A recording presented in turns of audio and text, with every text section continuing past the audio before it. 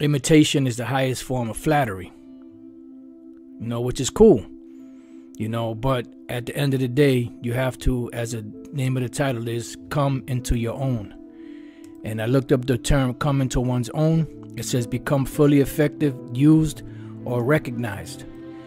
Now, the reason why I'm saying that is because when you come into the truth, the first, instinct, or the first thing that you think about or do is you imitate, men that are before you, you imitate other teachers, which you've heard us go into this before. Elder Apostle Gabar goes into it a lot more, dealing with the different stages of learning.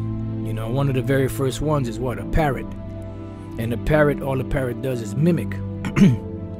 So although, flattery is imitation is the highest form of flattery, there has to come a point where you have to come into your own. You have to build your spirit. You have to,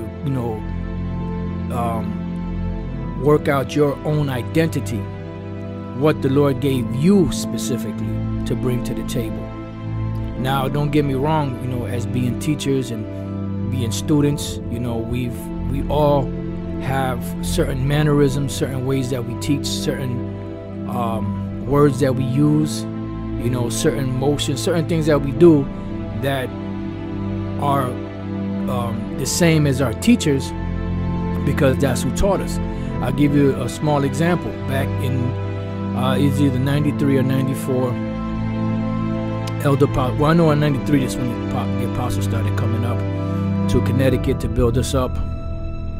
And there was a point where King Masha, High Priest Ariah, and the others, mainly them two, they wanted Apostle Tar to be around them because he was devoting his time to come up to Connecticut to build us up here in Connecticut, because we really needed it bad, And they kept pressuring him on it, but he was, coming up here. So, they agreed that we would all come down to the speaking, down in Manhattan. We would come to the speaking once a month. We would come to see them once a month.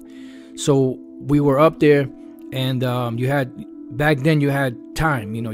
Somebody might go up for 5-10 minutes or whatever the case is, and the next person go up, then the next person go up. So they put myself up and another individual that he's still doing the work, I'll say it like that,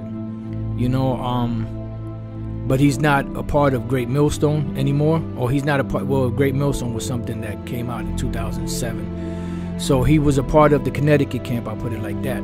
His name was Gadal Mayum, and they put the two of us up to speak, So he first started speaking, I read for him, and then I started speaking, and he read for me. And then when we came down from speaking, Yum Yun and the rest of the men that were in Apostle Tar's camp, they said that they could tell that Apostle Tar taught us because of our mannerisms and the way that we spoke and things that we brought out. See, so you're going to develop certain things from your teachers, but you have to come into your own. You brothers out there that's learning, because we are a body, and every part of the body does not have the same function.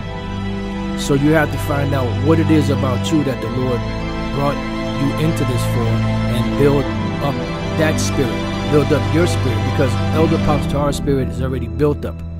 He already has his identity. He already, you can, if you speak about Elder Apostle Tar, you already know. You can speak about Elder Apostle Gabar, Elder Apostle Rakad, the bishops, other elders, different brothers, that's already been established. And other brothers that's been in this thing for 10 to 14 years or so, they've developed, and they're still developing their character. So you already know. So it's up to you to build that personal relationship with Yahweh B'Shem Yahushua, to build up your spirit. As they say in the so-called churches, you have to, build your relationship with the Heavenly Father, Yahweh B'Shem Yahushua.